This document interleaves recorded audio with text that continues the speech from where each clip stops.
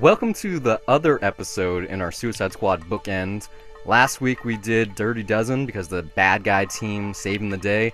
This time it's the other really bad DC movie. This is where Halle Berry takes the DC world by storm. Zing. Welcome to Cinema. I'm Brian Gillis. And I'm Steven Maltmanex. Like most people, we love going to the theater and catching latest releases. However, it can sadly put a big dent in your wallet. Fortunately, living in the digital age makes the viewing possibilities endless from the comforts of home. Many of these films that you can see right from your couch, we're ashamed to say we missed, despite labeling ourselves cinephiles. So join us as one or both of us cross off a title from our list of shame. It can be an all-time essential classic, or an underrated piece of cinema that's worth giving a shot. Hell, it might just be some trashy film we want the other's opinion on. So sit tight and join us as we pay off our debts, $1 at a time. What the hell is wrong with you, Phillips? Your incompetence is staggering. All my life, I felt powerless. I've never stood up for myself. But then... You can come out now, it's okay. I think maybe I'm in the wrong... Everything changed.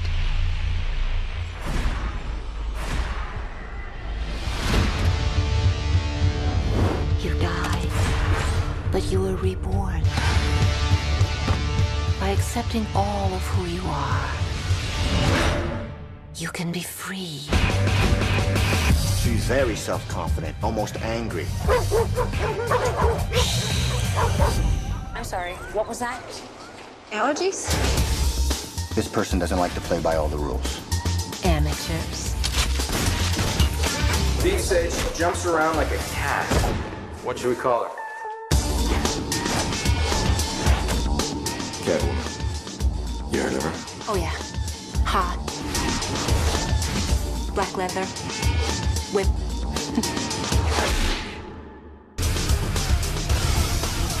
Yeah, I really like this movie. Like, not in a joking way. It could be, you could argue like, oh, you know, history is kinder on things later down the line.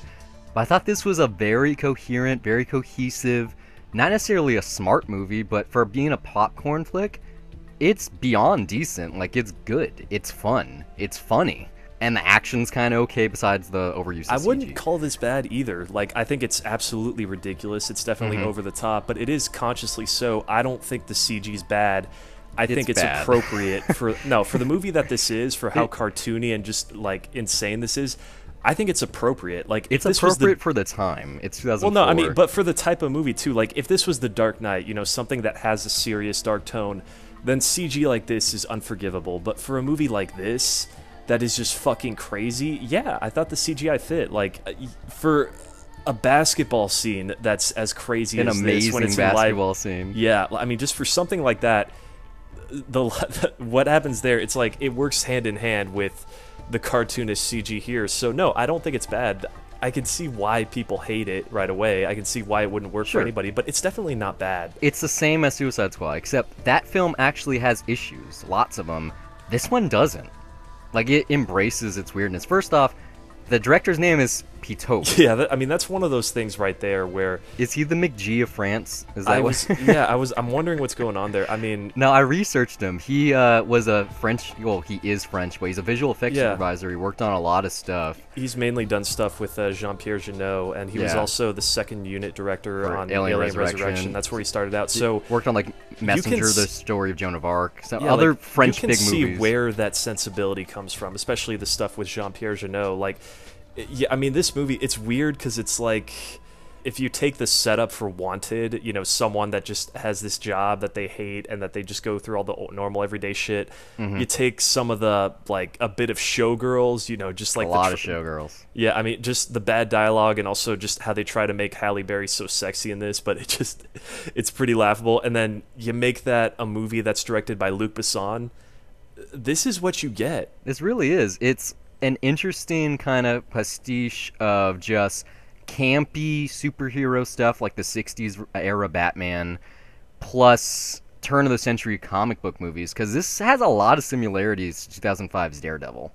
When you, especially that basketball scene. 2003, but was it 03? Yeah, it was, and then the director's cut's 2004. Okay. But I mean, yeah, that's another thing. The basketball scene here at least works because the this movie is silly. basketball scene is like the exact cousin of the playground scene from Daredevil. But the playground scene in Daredevil, like, it's horrible because that doesn't belong. Like, that is a dark movie. Hey, I don't care about that. I'm just saying, I know you love that the way scene. it's shot, the amount of fun that's there, it was uncanny how close it was to this, because Yeah. I'd seen that scene before. Tyler from Future Wars Pod actually showed it to me months and months ago, like when I first met him on the internet, and I was laughing so hard, like, I can't believe this isn't Catwoman. It was the first time I'd ever seen footage. I was like, oh, I understand why this won Golden Raspberries and why everyone says it's like a horrible movie. I can't believe they put that in a superhero flick. But then like you said, like, in the grand scheme of things, it fits the tone perfectly, especially the relationship between Patience and Benjamin Pratt's character. Tom Lone. Like, Which, I mean, let's talk about the names in this Patience movie. Phillips. Oh, right, because she's such a pushover, and, you know, she's very, very quiet, and she's willing to deal with all the crap. Tom Lone, because he's a detective that works better by himself. Ophelia Powers. I liked her. But the name is what I'm saying. The name, they were because bad. They were I all guess bad, man. No, it's not subtle. Like, you know, superhero it's not, movies generally have bad names. I know, but this is unsubtle, and I'm not saying that's bad. It's just it's silly right away, and it's just you can't. It's like Vicky Vale.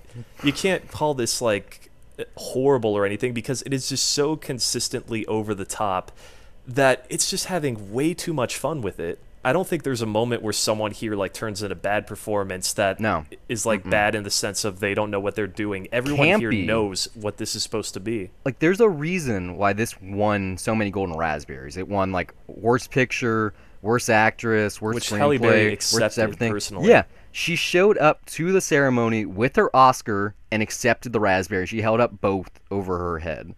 She was proud to win that award. She knew what she was doing here. Like we said in the intro, or she was Storm in X-Men. She was doing the serious comic book movie, and she got the opportunity to go completely the opposite direction. And it's funny because we have an episode for Cat People, which we put out when Keanu was released. This is similar to that. Just the setup. I mean, yeah, you don't have like the Eastern European town where they're cursed, but just the way that this title sequence works with the whole Egyptian roots and the cats and showing like the Mao and its history in America, and then these little snapshots of other quote-unquote cat women. I really dug it. I did, like, when I was beginning, I had like a lot of notes like, what's up with these roots? Oh, never mind. It's just the history. It's like, what the fuck is a pitof? Like, what's up with these weird eagle eye zoomed establishing shots? Like, it was all negative. Not really. I don't think it's a title sequence where I really learn anything. It's just newspaper clippings that are basically like thrown around, and you just see flashes of them. So it doesn't give me much of a history. It sets the tone, though. It gives you kind of a backstory to the cat It kind of angle. says like, yeah, there's a bunch of stuff here, but it's not exactly well realized. So I mean, like, if you want to call this movie terrible, like, right off the bat, that's Not what I was terrible. I was expecting that, though. Yeah, right when we got that title says sequence, it is, yeah. I was just kind of like groaning, like, are you fucking kidding me? But then, yeah, once you get to, I mean, especially that opening voiceover, too, from Halle Berry, I mean, right then and there, I was just expecting it to be bad.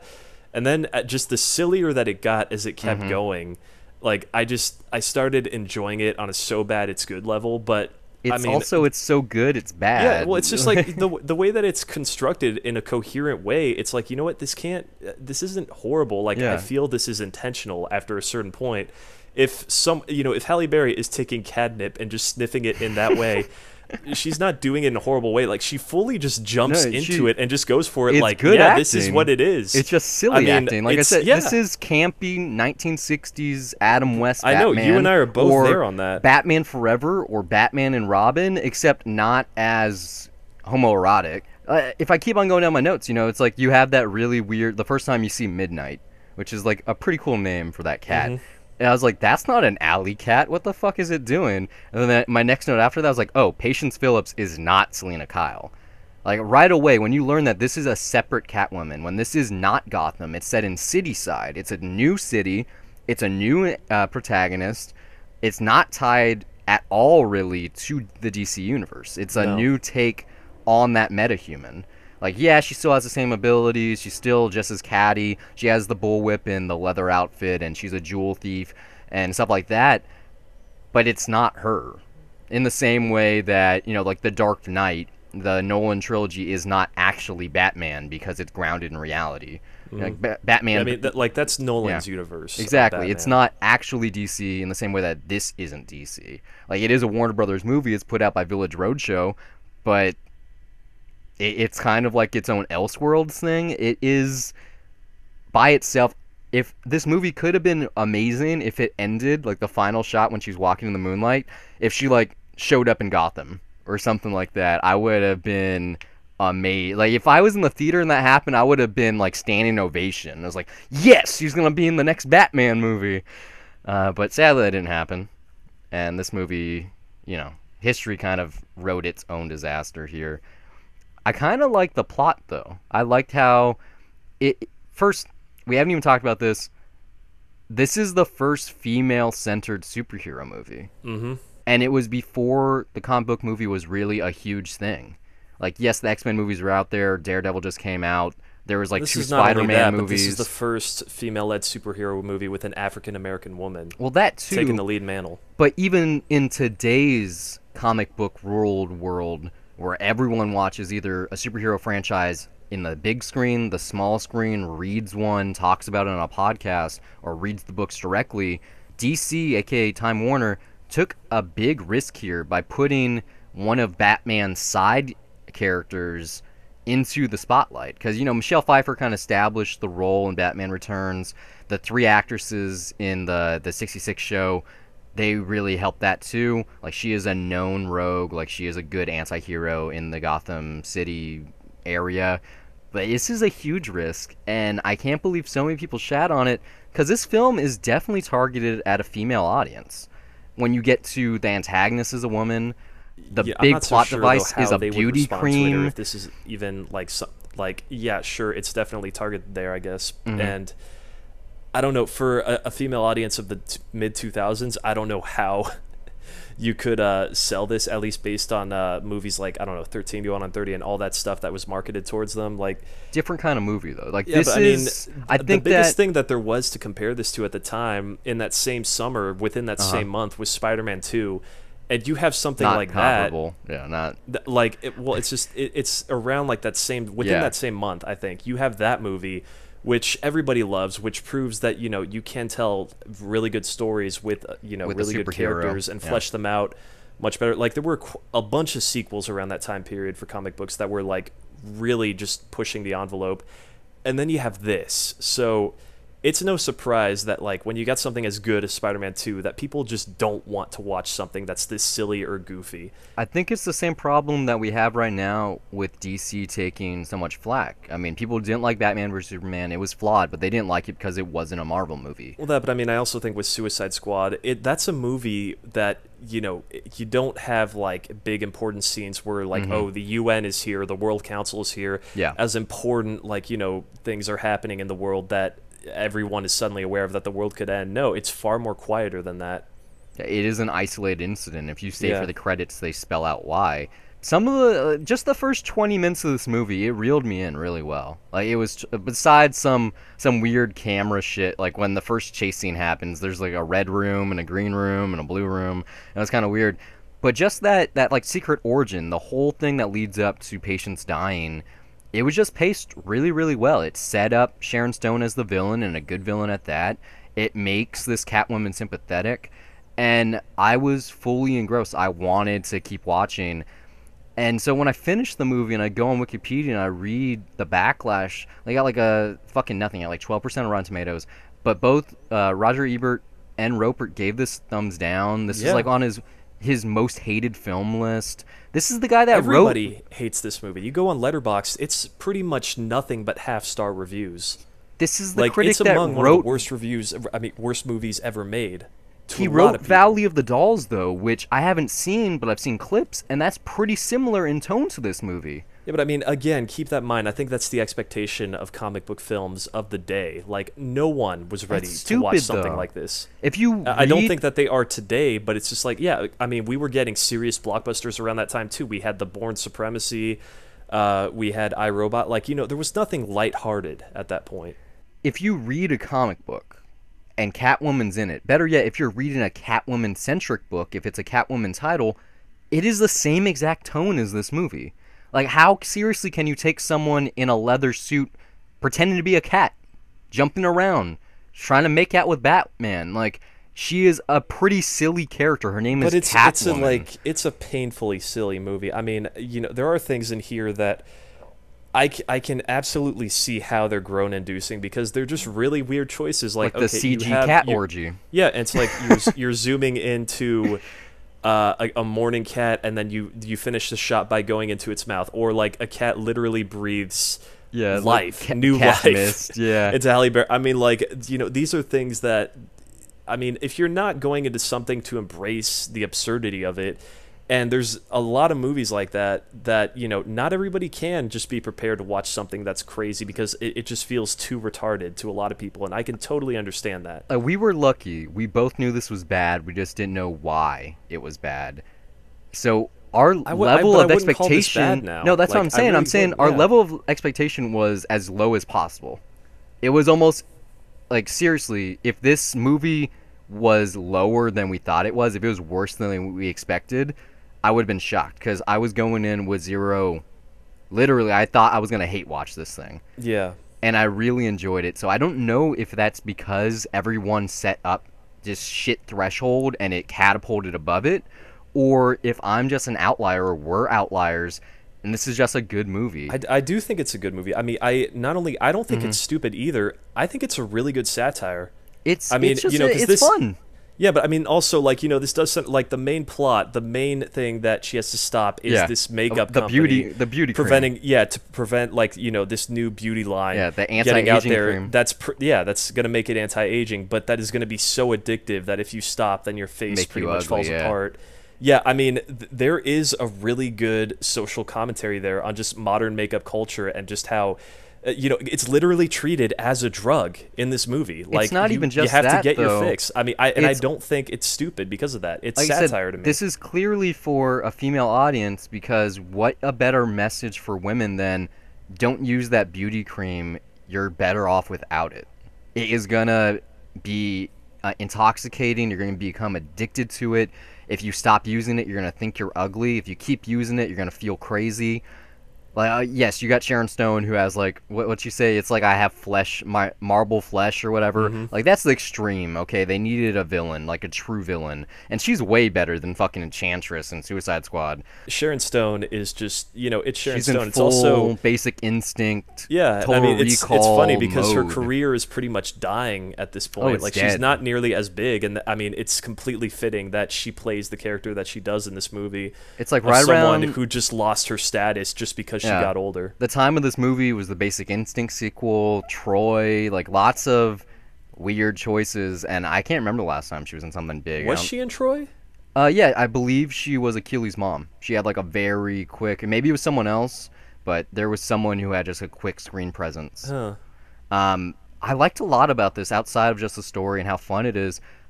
I am a cat guy. I love cats. I really wish that my cat would join me during the screening, but you got like the first, like, okay, she wakes up from being dead. She decides to sleep in a high place, which cats love. She falls off and then she lands on her feet. And I was sold. I was like, okay, she's a cat. You got that sushi scene, her hissing at dogs, eating like tuna straight out of the can. The jokes are endless, honestly. The White Russian line. They're so stupid. Was I mean, so that's my good. favorite line. But like, if you're not willing to go through with moments like that, then yeah, you're gonna hate this movie because it's so cheesy. But I think it sells I mean, the White Russian line, hold the Kahlua, hold the vodka, no ice. I love that. It sells you on this shit if you give it a chance. Like, I think if someone like us just went in blind, knew it was bad, whatever, it's on Netflix, you got to give it a shot just because. I mean, DC's big right now. Superhero movies are big. Like, you should watch everyone, especially if you're going to have the audacity, if you're going to have the balls to call something the worst comic book movie of all time. Like, are people at Variety and THR and just the internet on the whole retarded? Have they actually seen all these movies, or do they take other people's opinions from the contemporary critical consensus and go, yep, it's bad? I think even then, when people say they want a fun comic book movie, they want something that they can take seriously on some level, as opposed to just something that is very, very cheesy and very over the top.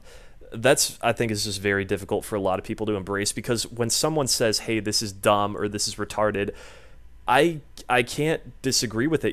If this movie's logic is that they have a scene where Tom Lone has two versions, a coffee cup that says sorry and a paper bag. I like that, And then though. the way that they detect that is that the guy looking at it says, well, they're not the same person, because this one here, you see the Y, it's a little crooked. Well, It belongs to someone that's very outside sensitive of that, and quiet. though, I'm is saying like that true. scene, when you look at it, it's like, it's the same fucking person. Just use your isn't, eyes. Look though. at the damn No, thing. it's a big thing in this film. It was the beauty I get of the dual film. thing in there, but I mean, Yeah. come on, it's like, yeah, No, you look at that. like it's- outside of the whole Bast backstory with like, oh, the blah blah blah. I just love the way it sets up, because it's true for just the superhero mythos, not Catwoman in I particular. see just why that's true for this world, for this movie's logic. No, I see not why just that works, this but I'm movie. still snickering at it I when think it happens. all superheroes are confined by this. Like, less so in the Marvel universe, but look at like the Hulk. It's either he's Professor Banner or he's the Hulk. I'm Spider-Man, talking about it's either the process, though, specifically of how sure, they did that. it The is fact that they have silly. someone looking at the handwriting, and I mean, yeah, it's. But I my think point is that it I can sold see that idea why really there's silly well. stuff like that doesn't work for everybody. I agree with you. It works in this I movie. love I the just, quote- I absolutely see how it turns people off and why it would get them to say, "This is terrible." Like it's so easy to jump on this movie and say it's a piece of shit. I don't think that it is that. I agree with you. I think that it's much better constructed than that, and it's just that it's not going to work for a large portion of people that want to go along with something like this. I don't think so, though. I think at the time, like you said, this came out at the time of Spider-Man 2, X-Men 2 I just especially came out. think that for comic book fans today, this won't work for them. I think it will, because there isn't... Okay, I wasn't exactly a fan of Gem of the Holograms, but it has a similar tone to this. It's like, that movie's not nearly as fun as this is. But if you enjoy that Batman movie from 1960s, if you enjoy Batman Forever like I do, if you enjoy something like Teen Titans Go on Cartoon Network, or Lil Gotham that Justin Nguyen does, there's a fucking mini Marvels. A lot of people are interested in fun superheroes. Squirrel Girl took over like the Marvel world by storm. Like, they're crying for Anna Kendrick to get her role. Like, Pitch Perfect has a similar tone to this movie. It's just, yeah, this is a metahuman. But going back to that whole dual thing with the sorry, I like that quote that Ophelia Powers has, where she's like, it's a double life. You know, it's like, you can be docile but ferocious. You're the sun and the moon. And they sell that in the movie. You have lots of times where she goes, I'm not Catwoman, I'm Patience. Or then, like, Benjamin Bratt's talking to Catwoman, and she's like, that wasn't me. And it's true. Like, if you're walking around at night in this leather suit, doing these outlandish things, fucking flying around from rooftop to rooftop, just from a psychological level, you're not the same person. The same way that Bruce Wayne isn't Batman. You know? Like, which one's the costume? Clark Kent isn't Superman. Like, it is something that is inherent to the genre, and they tell it in a really cool way here, and I think it's the best thing to take away from it, because it doesn't just relate to the comic books, but also to what I would imagine it's like to be a woman. That sometimes, you have to be this patient woman and just take things as they go, but then sometimes you have to be ferocious and take incentive and just do it all by yourself. I love the message, and if women actually saw this, they probably would have liked it. I buy the dual personalities of Catwoman and Patience, but when it comes to that ending, I just don't buy. I don't buy the voiceover when he's just sitting there and she's reading he's reading the letter. It's like, yeah, I can't be with you. That's just not set up, and he's just sitting there sipping on his coffee and just kind of going, okay. Like, I could not buy that. If it was better built up for that conclusion, I could see that. But that does just kind of feel like the Spider-Man 1 ending. For the sake of this is my life. This is what I do now. It's my gift and my curse. Daredevil theatrical cut ends in a similar way too. Well, but there's other things that happen to get to that point. But it is a problem with superhero movies of the time, I think. But yeah, I don't think shit. so. For Daredevil, it's especially earned. I mean, because it's not like Bruce Wayne jumping off the rooftop and going like, "Wait for me." For Daredevil, it's I'm alone, and that's just how it is. Well, I think that the ending's bad. But I read this thing where there was like theatrical or not they did screenings and people didn't like the ending, so they made it better. So I would like to see what that other one is. I know you have the DVD. I don't know if there's deleted scenes, but if I had it, if it was in my possession, I would watch them. Just another comparison, I don't know if you caught it, but there's a Hoobastank song in this movie. I don't know which one it was, but it's when the neighbors are throwing their first party. But yeah, I mean, the only real negative thing about this movie is that they do over-sexualize Catwoman. There's a lot of male gaze going on here.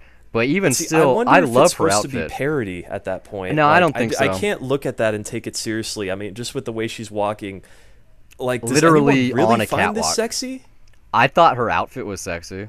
I really yeah, love by the design, reveal. But I mean, just the way that she's moving, it's like you're putting way, way, way too much. Like it has to be parody at this point. She's not a human. She's a metahuman. It's Catwoman. You know, like she. How seriously would you take someone that wears leather garb and cat ears and jumps around on rooftops at night and robs banks? In Batman Returns. That's Tim right? Burton, though. Yeah, but that is fucking sexy. That is sexy too. But that's a Tim Burton that, movie. When I was like 10 years old and watching that got to me. Like compared to this version of Catwoman, I think this is more accurate. Like as far as I recall, she doesn't rob any like jewels or stick up a bank or anything in that movie. She's just kind of the sex object / secondary villain who's also kind of a good guy. In this, you get to kind of buy into her brain, or at least a little bit understand who she is. Because of that dual nature, so much screen time is given to Catwoman, so much is given to patients that you never get a clear understanding. And we talked about Halle Berry. We haven't really talked about her performance. We said it was good. Mm-hmm. Sharon Stone is fine. Benjamin Bratt's okay. Alex Bornstein's really cool here. I like her. I mean, it is a funny movie, but I like the comic relief she has. It gives you that whole humanistic standpoint because Catwoman actually knows someone who's currently going through the throes of the problems with this Buline or whatever. Well, I think it's that chick flick best friend thing, like the fat breast friend that's there, like looking out for you, that knows exactly what you need. No, because if you watch Daredevil, Foggy Nelson is the exact same character.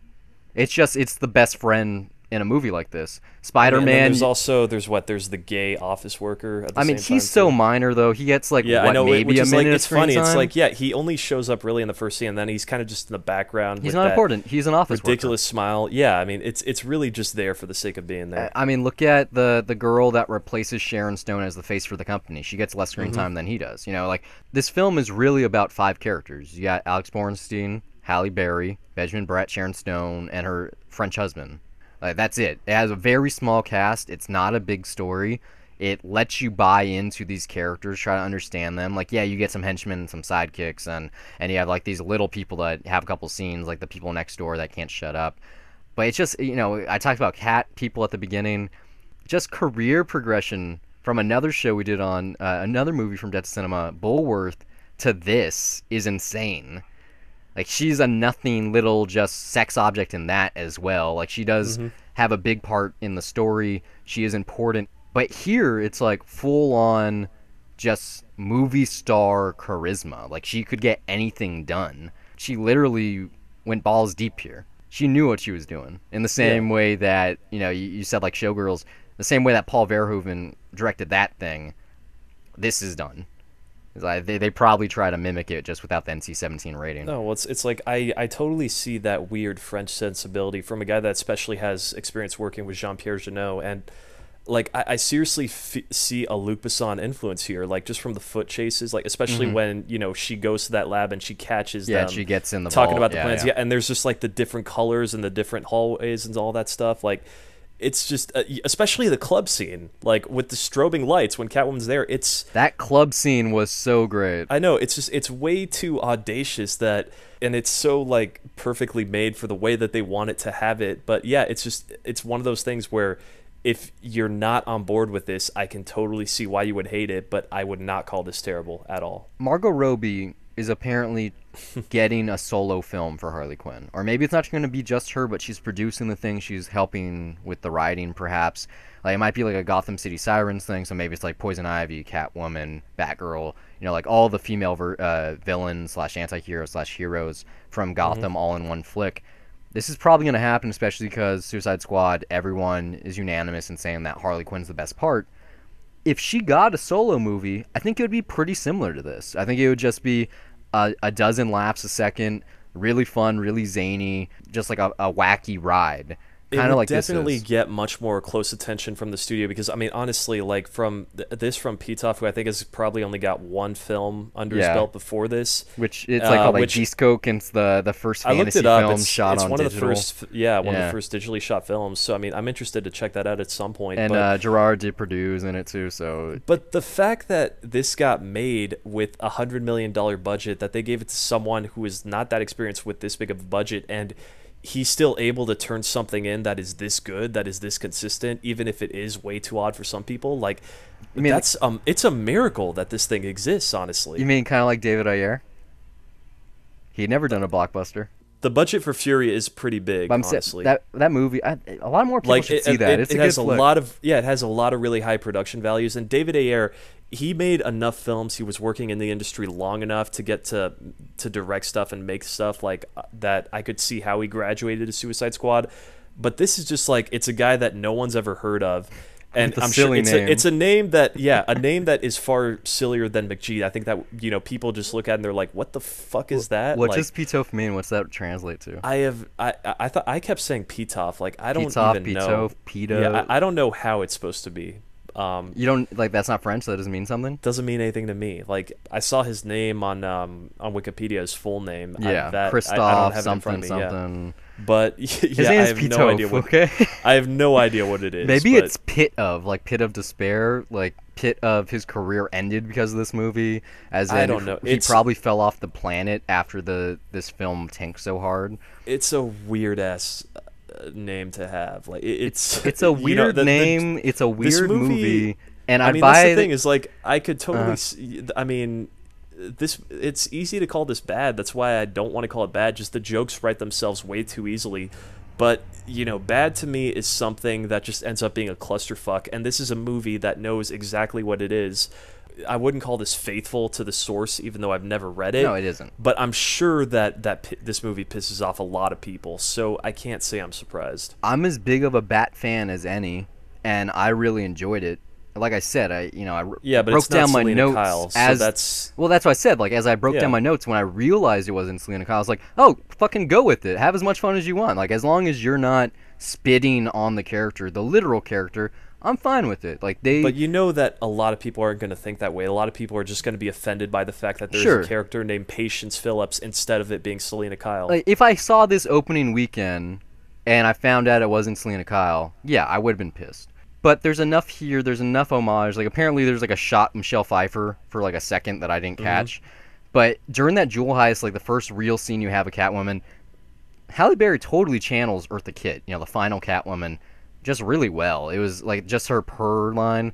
If I wrote a Catwoman movie, it would be pretty similar to this. Obviously, it would have more ties to the DC universe, but just the tone, like the character, like I think it would be close to what this is. As it is a lot of fun, and I like fun movies, and because of that, I'd buy that for $1. Like this is, I want to own this. I want a Blu-ray copy of this. This is the kind of, it's like this or Showgirls. Pick which movie you want to watch tonight. You're gonna learn how good a bad movie can be. This is a weird Wednesday screening at the Alamo Drafthouse. Like, I really want to push hard for them and say, hey, you should have this movie at one of these screenings. Get a full sold-out crowd for this. It'll be fun. It'll be a lot of fun. It's totally that kind of movie. The crowd would be amazing for this kind of film. It's such great cheese. Like, not everything in it makes sense. Like you talk about the heist scene.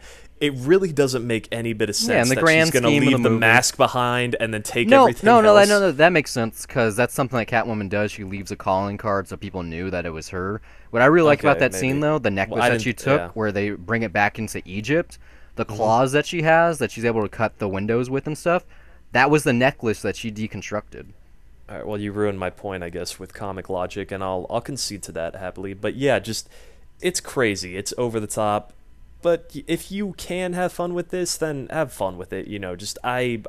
If you want to call this bad, I'm not going to blame you. But it's the same thing with Batman and Robin to me. Yeah. Like there's except great... that is really horrific. But Where it's a consciously made movie too. I mean, like, there are great memorable things about that movie that you will not forget. You can go to YouTube the ice and watch puns. Ice Puns. Yeah, the and Ice it's Puns amazing. video is amazing. You can see just as much stuff from this movie, like My just favorite- the Catwoman jokes and all that. Like, the basketball scene. My favorite line in Batman and Robin is when Poison Ivy kissed Robin when they're like on ice skates, and he's like, "My wax lips are immune to your charms." Immune to your charms. Yes, like it's just as insane as that to me, honestly. So if this sounds anywhere up your alley, then yeah, by all means, watch it. Like, Please if watch you get this. to see it with a crowd, fuck yeah, have fun. But if you're just gonna shit on this for the sake of it, if this turns you off right away at the beginning, then stay as far away from it as possible. Films like this are an easy target. Same way that Adam Sandler films nowadays are an easy target. People like looking good. In the same way, you know, you're at the mall, you see some nerdy guy, some fat chick, you're gonna laugh about him, you're gonna make fun of him. Some people are like that. They don't know how to have a good time. The only way they can do that is by making it a bad time for other people. Well, but I mean, let's be fair though. Like, this can totally be like genuinely bad to someone. Like, Oh, sure, yeah. You know, Someone that I has admit no that sense of Freddy humor. Got Fingered is a consciously made movie. It is exactly what they wanted to make it, but it turned me off. That's like, okay. right away throughout, It's- and I'm just like, yeah, I can't help but hate that film. Thanks for listening. We hope it's been a pleasure. If you like this show and you want to hear more of our wonderful voices on a weekly basis, check out 2 Cents. I'll recap what's happened in film, TV, and tech news. We're also on the titular Dollar Review Show, a spoiler-free critique of new releases or anything we've discovered on our own, whether that be TV, music, etc. You can find all of our content at dollarreviews.net. Follow us on Twitter or like us on Facebook at Dollar Reviews. And we're also on Google Play Music, iTunes, Pocket Cast, TuneIn, Stitcher, SoundCloud, YouTube, just about anywhere on the internet with hours of content available to you for free. But for those of you that feel that the show is worth your dollar, you can send us a donation at patreon.com/dollarreviews. Contributions not only earn our undying love, but they also make it possible for us to improve our recording equipment and to give you the highest quality episodes possible. But more importantly, they'd be helping us acquire the content to review. You know, trips to the multiplex are expensive, and the more donations we receive, the more films we can review for your listening pleasure. If you listen somewhere we're currently not available, you'd like to contribute some talking points, send a Death to Cinema request, or even if you just want to laugh at us, you can do so by reaching out to us on social media or send an email to brian@dollarreviews.net. Or you can email me as well, steve@dollarreviews.net. You can follow me personally on Twitter at Brian Gillis, that's BRYONGILLIS, and now you know how to spell the email too, and also under the same name on the lovely site Letterboxd, which acts as my film diary, where I rate films that I'm watching, write the occasional review, and even sometimes compile lists. You can also find me on Twitter at S_MTX, and also follow my film diary at Letterboxd under the same name, where I log everything I watch, and sometimes write brief reviews. That's it for this week. Until next time, keep the change.